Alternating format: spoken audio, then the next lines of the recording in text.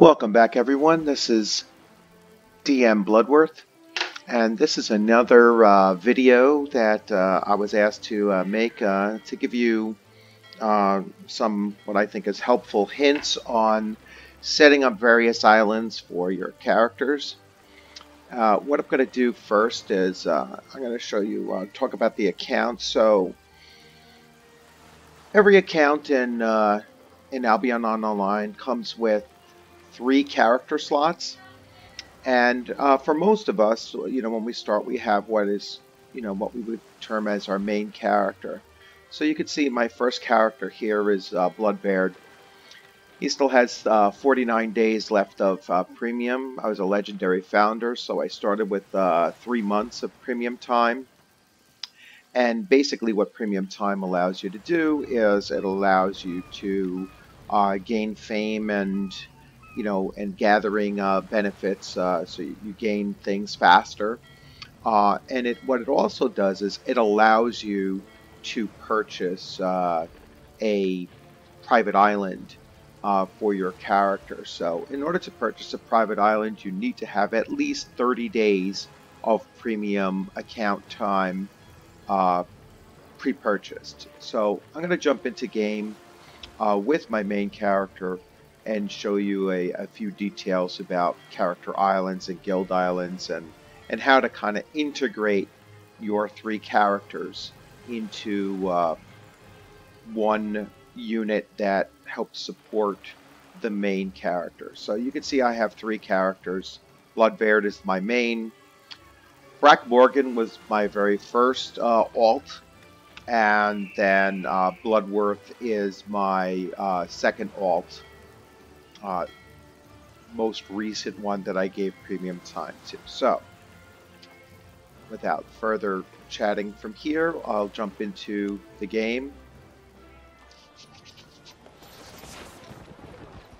So here I'm in the city of Lyndhurst, and if you bring up the city maps, any city, you will see that there is an icon to show where the island merchant is, and you can see this this peak, this yellow icon here for the island merchant.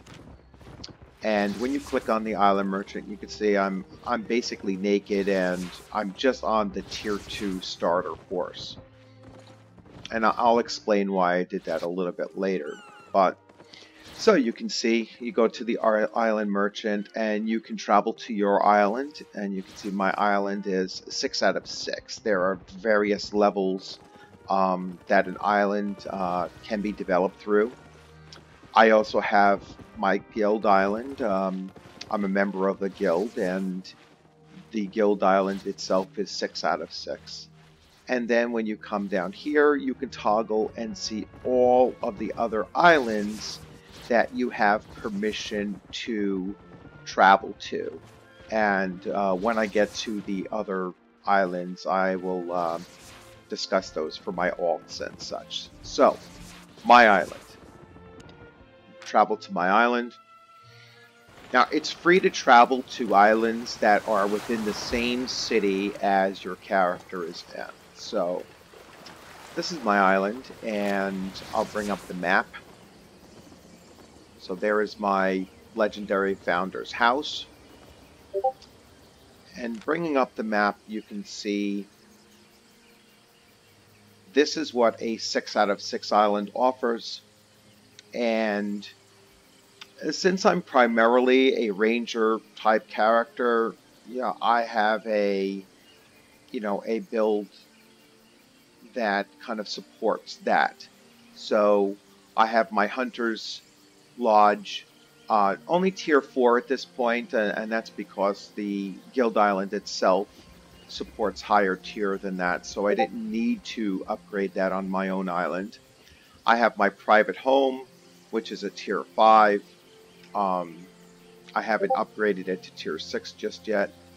And as you can see, I have the various services that my character might need at some point if ever he finds himself not in a guild. So I use swords as a primary weapon, and that comes out of the Adept Warriors, forge.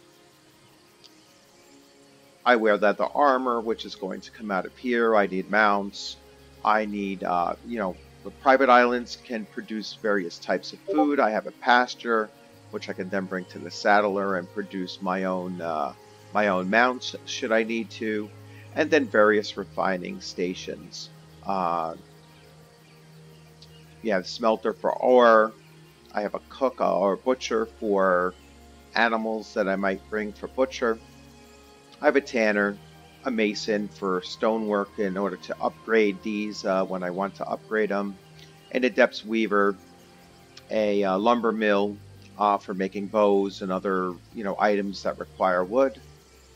I haven't upgraded this tool maker yet. There's one on the Guild Island, so I don't need to. And then a journeyman's mill for taking some of this, food supplies and converting it to other products, and then a cook for making various potions or soups and food items. So a personal island is really set up to support your character and his or her personal needs. So I go back to this this travel planner here, and you can see I can go to the city. Now what I'm going to do is I'm going to go to my Guild Island.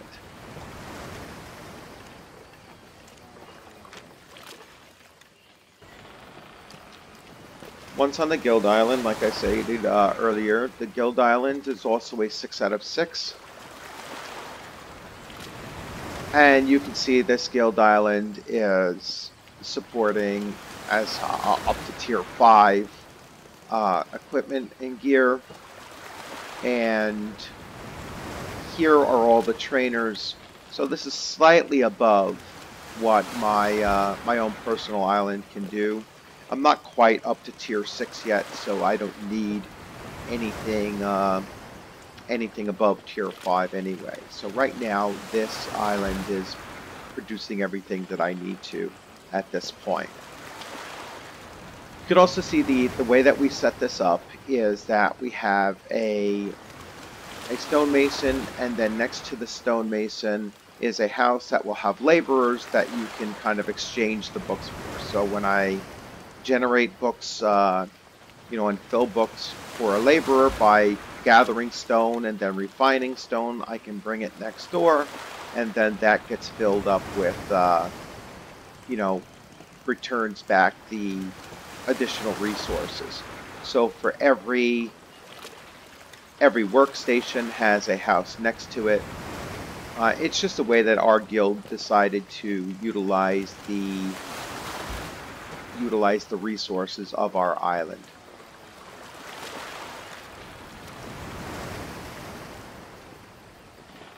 Now, stepping away from this island, I'll go back to the city.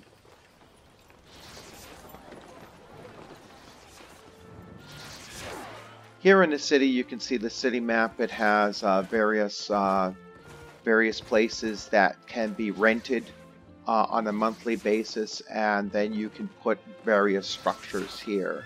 And this is where my guild actually maintains its higher tier, at this point up to tier 6 refining for crafting items later on, and so we don't need to maintain higher tiered refining or crafting on our individual guild islands or our individual personal islands while we have these city plots.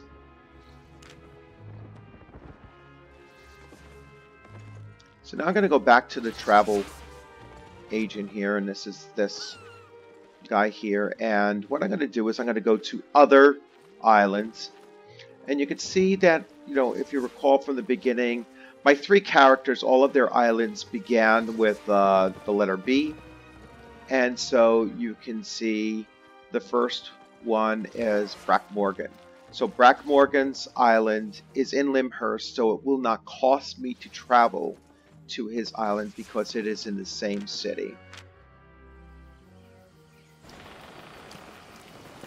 Now when I travel here, you can see that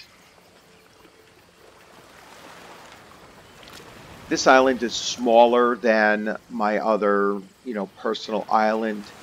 And what this island does, or is meant to do, is it's meant to provide some of the things that my primary island did not provide. So all small islands, and this one is a tier 3 island.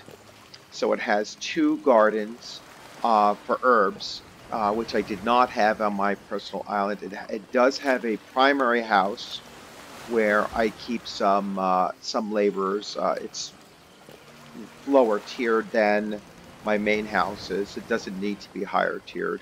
And then it's providing an alchemist lab and a mage's tower, which I didn't have on my own personal island.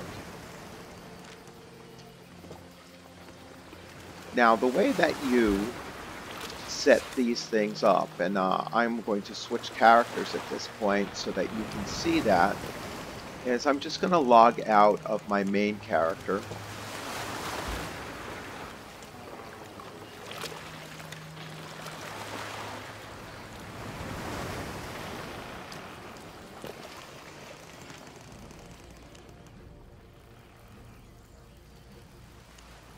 And I'm going to log into this character. So this is Brack Morgan, and he's actually on the other,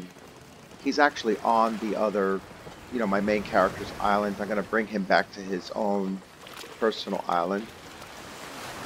And you can see in the islands list, it'll show the city that you're currently in, and then there's a little red icon, and your personal island will always be at the very top, followed by your guild island, which will be right below that. So I'm going to travel him to the personal island.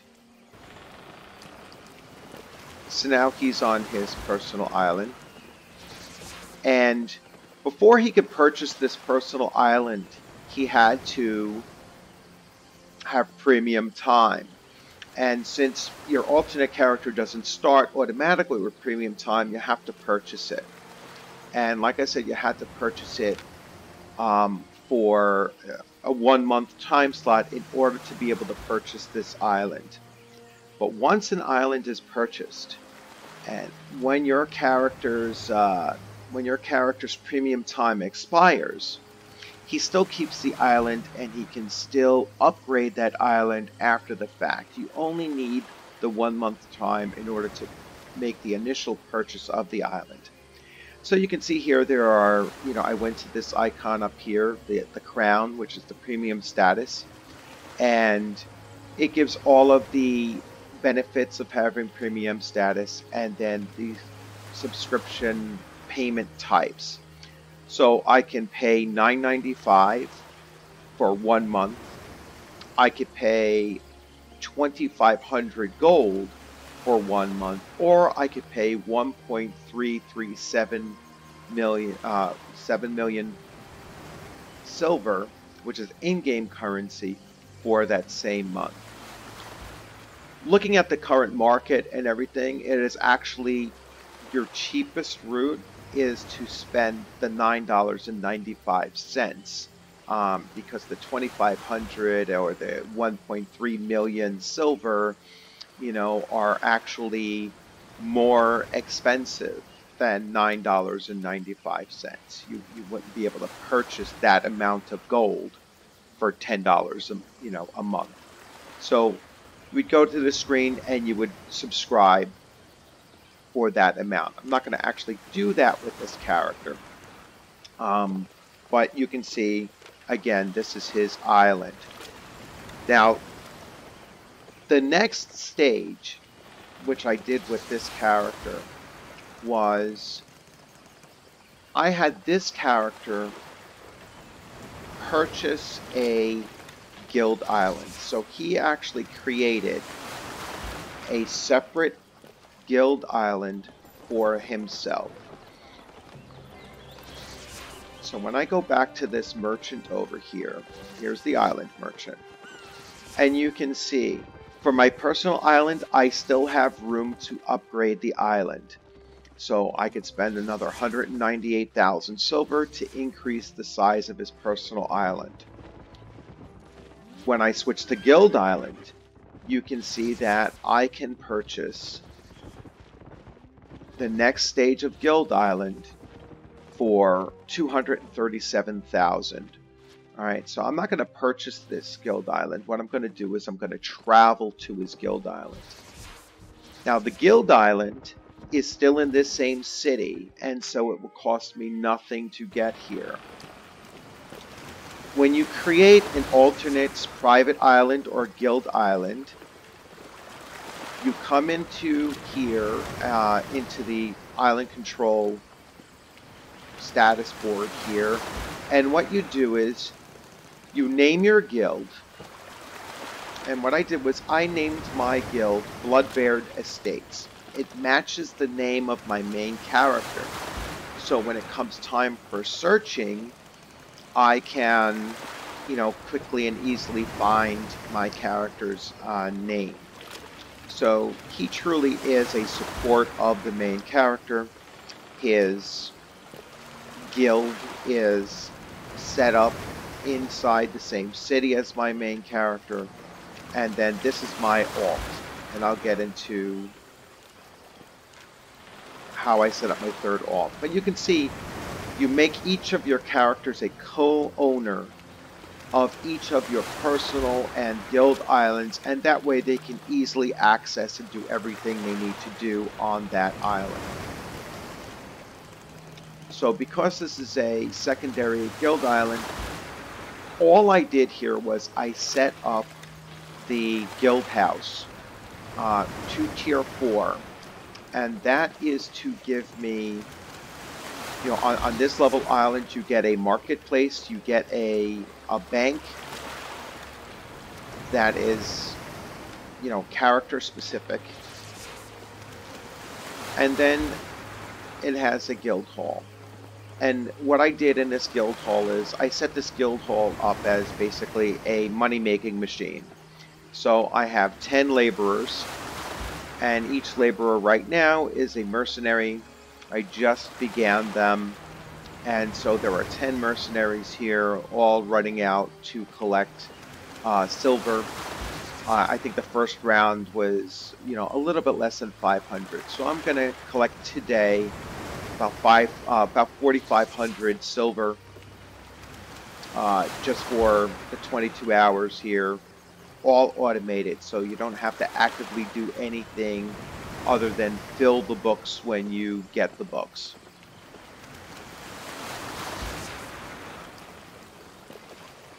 Now the next stage I'm going to show is setting up his guild. So in order to get the third character to join this guild, because they're both on the same account, you kind of had to mess around with the search feature of a guild. So when we go to the guild description, it's hard to find a guild by just doing the basic search feature. So what another player told me to do is to list this guild under, I believe this is the Turkish server, and expert level. And that way when you search for a guild under the regular, search for a guild icon, which I don't have because I am in a guild, you can easily find, Turkish servers and the highest level, the expert level guilds. So now I'm going to take this character. I'm going to take this character offline and go back to my main character so you can see this last transfer.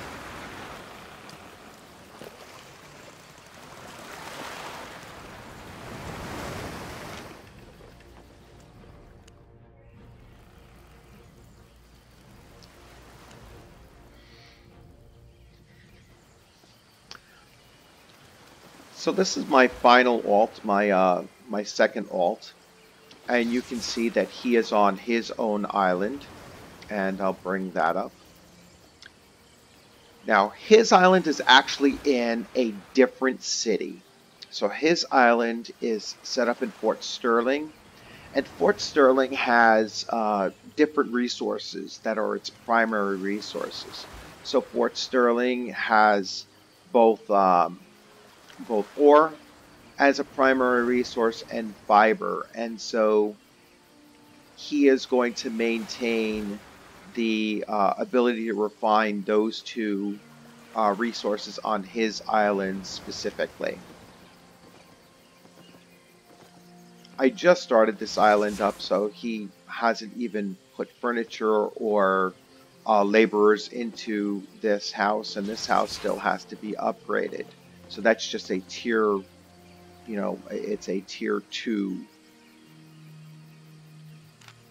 It's a tier 2 house. He does have one farm, so he can produce some crops for income for this character. But for the most part, this island has been set up for a refining station to be in a different city. So when I come over here,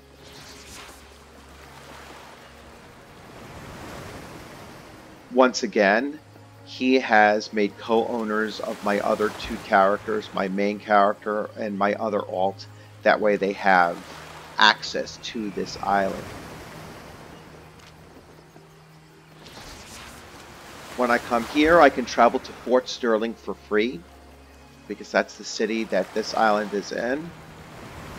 I can travel to the Guild Island that he is a member of, but because that Guild Island is in a different city, it would actually cost me 646 silver pieces in order to travel to there. Traveling to Lyndhurst, which is the other city, costs the same thing. So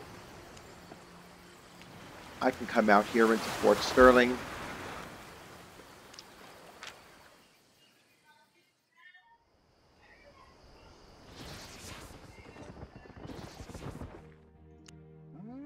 And like I said, Fort Sterling is actually not very far away from Lyndhurst.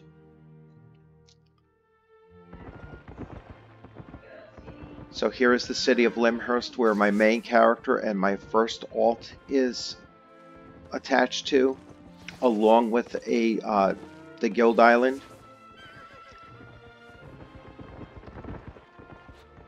And then here is Fort Sterling. And Fort Sterling has access to different resources. So you can see here that it has access to stone, fiber, and ore, as opposed to, the areas in and around Lyndhurst, which is wood, stone, and skins or hides. So having access to different resources and refining of different resources, and then just loading up an oxen full of those refined resources and traveling between one city and the next, which is not, a very long and can actually be a completely safe travel, actually makes sense for creating a system that is fully designed to support your main character. And now I'll just log back into my main character to do this wrap up.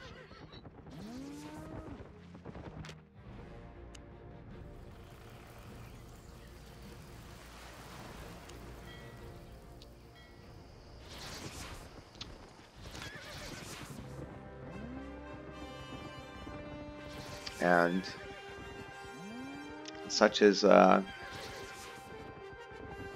happens when you're recording in real time and not paying attention completely. Alright, so I'm back onto my main character. The reason why I stripped my main character down, you can see in his inventory he just has this tier 2 horse, is if I wanted to travel to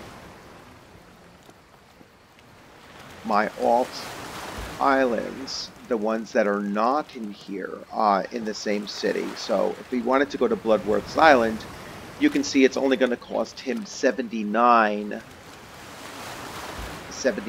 silver pieces to travel there.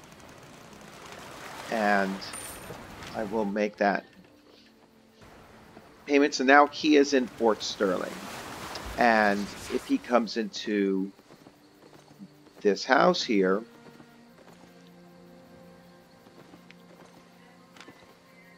here is a chest that he can, all of my characters share access to the chests, and he can now collect all of these things up and then travel.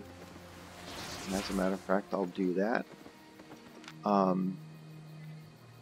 Actually, nothing's refined yet, so I'll leave this here until I look to refine it.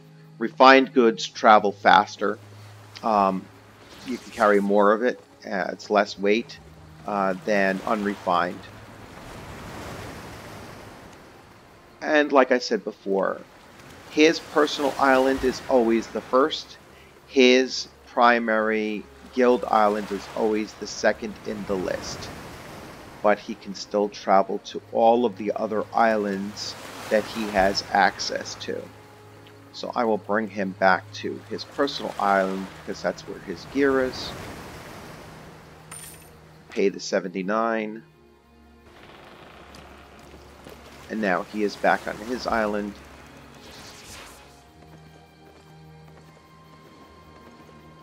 Back into his home. And then he can just gear up and grab his gear. And that's pretty much how you set up multiple islands, all for the purpose of supporting your main character. You know, and yes, there is some redundancy built into the system between having access to 2 different guild islands and city plots and, you know, 3 different personal islands.